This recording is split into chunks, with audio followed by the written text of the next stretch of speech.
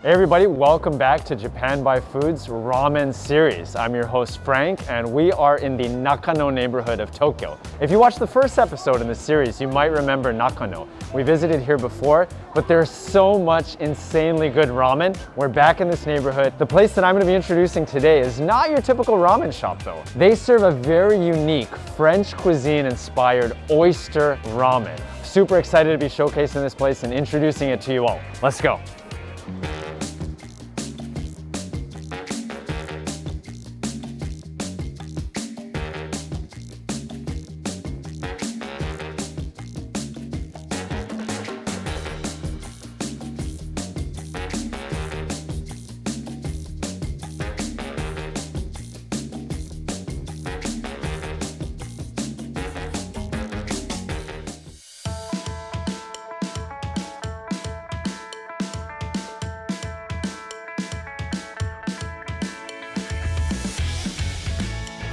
All right, here I am, ticket machine. A couple of different options here, but oyster is a huge theme. And I'm gonna start with their standard, which is red snapper and soy milk.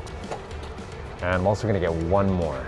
Ramen number 2, I'm gonna be getting their spicy oyster ramen. I just talked to the manager here and he said, you know, from the 3 levels of spice, 2 is a good balance, right there in the middle. That's the one I'm gonna get. And here we go. The name of this restaurant is actually Tadaima Henshin-chū. And Tadaima is kind of like I'm home or I'm here, and Henshin-chū means to transform. So kind of translated as I'm here and I'm transforming. And I think the transforming idea is very much coming from the fact that this is not your typical ramen.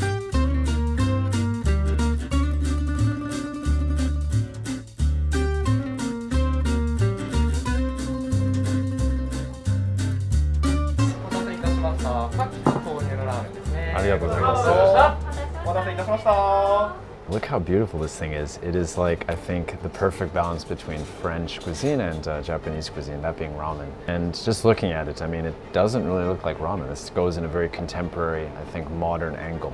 And starting with the soup here, it's very frothy because they use a milk frother to give it that consistency. Slide in there. Oh, that's delicious.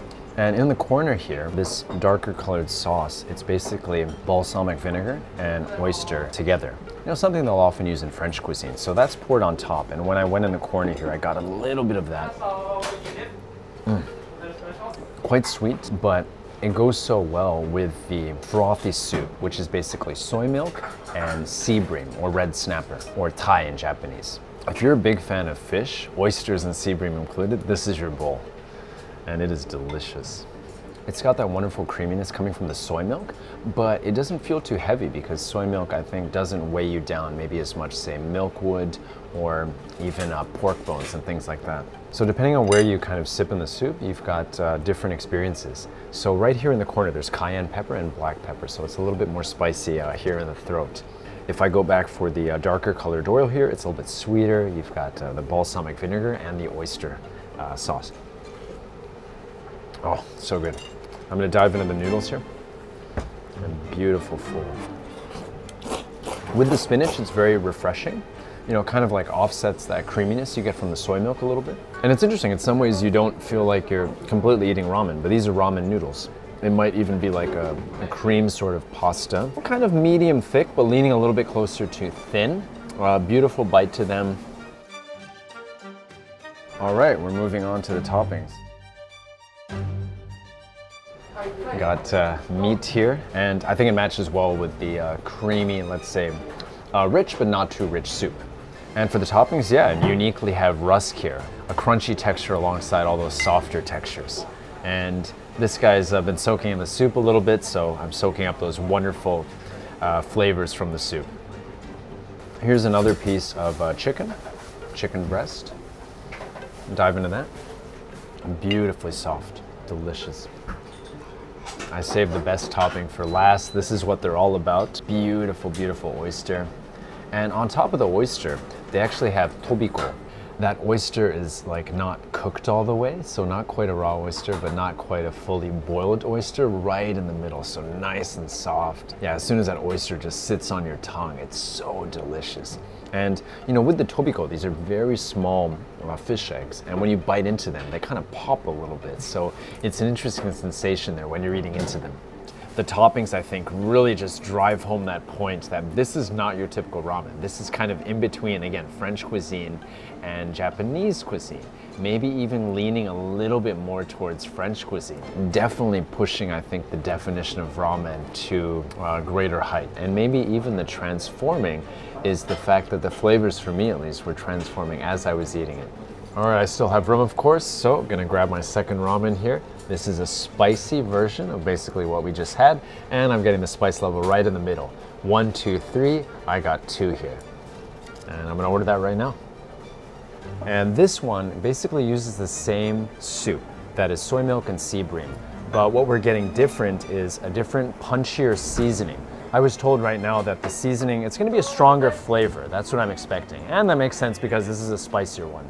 And it's hard not to notice the mountain of togarashi here in the corner. A lot of red pepper you get in the corner here. So if I go for that with the soup, yeah, I'm gonna be burning my throat a little bit. So I'm gonna try and carefully get a little bit of that, but not too much of it. So you get that same wonderful, gentle creaminess, but supercharged with the spice. And I think level 2 is perfect because you still get those subtle flavors coming from the oyster seasoning, as well as the soup, the sea bream, and the creaminess from the soy milk. I can understand why this one is popular. That's really tasty. Moment I've been waiting for. I'm gonna dive into the noodles, see what that tastes like.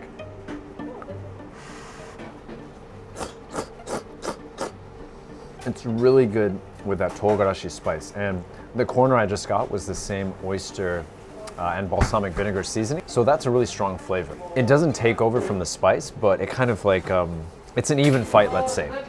Whereas if I grab the corner here with all the togarashi spice, that is where the spice is gonna take over. And I'm gonna do that right now. Wish me luck. Oh boy, it's arrived in full force. It's a good idea, I think, to mix it a little bit. But again, just like the other one, depending on where you're grabbing the noodles or where you're putting your spoon, it's gonna be a little bit of a different experience. So for toppings, we pretty much have the same, let's call them usual suspects. We've got the pork and chicken chashu here. Nice thin slice of pork too. And because it's covered in the togarashi spice, definitely feeling the heat. Here's that chicken, bottoms up. Now to round out the toppings, we have the same refreshing spinach, also the rusk, so you can mop up some of that leftover soup. And of course, we can't forget the beautiful oyster topping again. You've got a lot of the flying fish roe on top. And one thing I didn't point out before was that they actually broil the oysters, so you get a nice smoky flavor when you bite into it. There we go. I'm personally a big fan of oysters, so I love this. That soup is deliciously addictive, and yeah, again, when you get it with that pepper, definitely has a kick to it. But yeah, these are 2 delicious bowls. This is a place, Tadaima Henshin-chū, that I really recommend. If you're in the Nakano area, this is one of the best ramen shops here, and one that takes things yeah, to another level, I think, with their ramen. If you enjoyed this video, please, yeah, like and subscribe. I hope to see you in the next ramen series video from Japan by Food.